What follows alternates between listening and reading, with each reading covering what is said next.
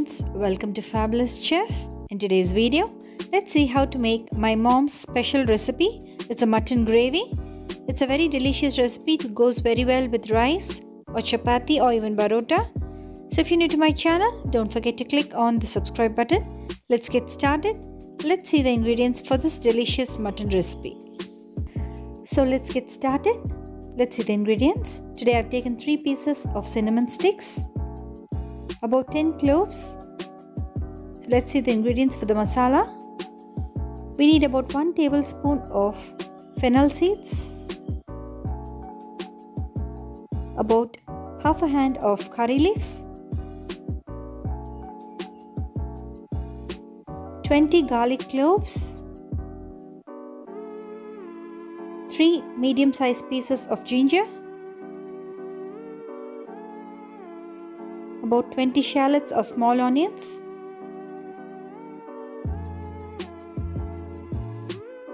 we need some chili powder and also some coriander powder. In this gravy we usually add some vegetables along with the mutton. So today I've taken 2 drumsticks and some radish. This goes very well with the mutton gravy. We also need about 4 large tomatoes. Today I've taken about 1 kg of mutton with the bones on it. Let's wash it and keep it aside. Now take a separate pan and let's boil the drumstick and the radish with some salt and turmeric powder. Close the lid. Let it boil for about 10 minutes. Now take another pan. Let's prepare the masala for the gravy. Add about 2 tablespoons of oil. When the oil is nice and hot, let's add the spices one by one. Let's add the 4 cinnamon sticks. Also add about 1 tablespoon of fennel seeds and 10 cloves. So stir fry till all the aroma is well released in the oil.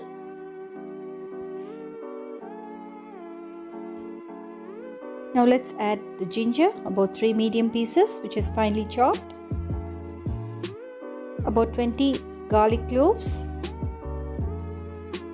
Let's add the curry leaves. And also add about 20 shallots or small onions. And stir fry for about 3 to 4 minutes till they slightly change color. Now you can see that our onions have become opaque. At this stage, let's add about 3 tablespoons of coriander powder and 1 tablespoon of chili powder. You can alter the chili powder according to your taste. Now stir fry it for another 2 minutes till the coriander powder becomes nice and aromatic. Do not burn the powders. So at this stage, switch off the flame and grind it into a fine paste. Now you can see that our masala paste is ready. Now let's add the mutton into a pressure cooker. Now let's add the masala paste into the mutton.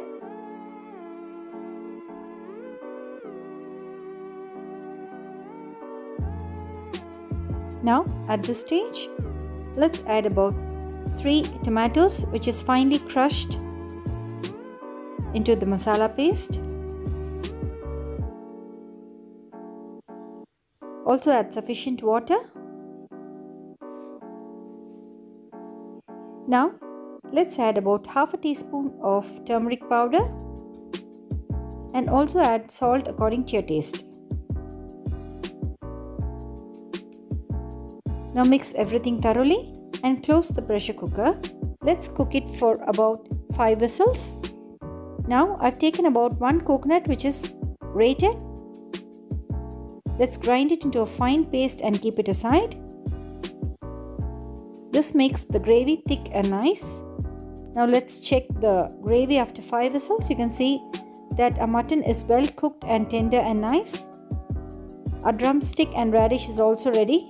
So let's transfer the drumstick and the radish into the gravy. This gives a nice flavor to this mutton gravy. It's a great combination. Now once we transfer all the drumstick and radish into the mutton gravy. Let's switch on the flame, and when it is boiling, let's add the ground coconut paste into the gravy. This makes our gravy nice and thick. Now once you have added all the coconut, check the seasoning and you can add a little more salt or chili powder if necessary. Now boil the gravy till you reach the right consistency. Now you can see that our gravy has reached the right consistency. At this stage, sprinkle some coriander leaves on top and serve it hot. This is a great combination with hot rice or even chapati, parota or idli and dosa. So do try this delicious recipe. So that's it friends, a delicious mutton gravy my mom's style is absolutely ready. All our videos are available in English and Tamil, so you can choose whichever one is comfortable for you. See you all soon with another interesting recipe. Hope you like this video. Like, subscribe to my channel and leave your comments below.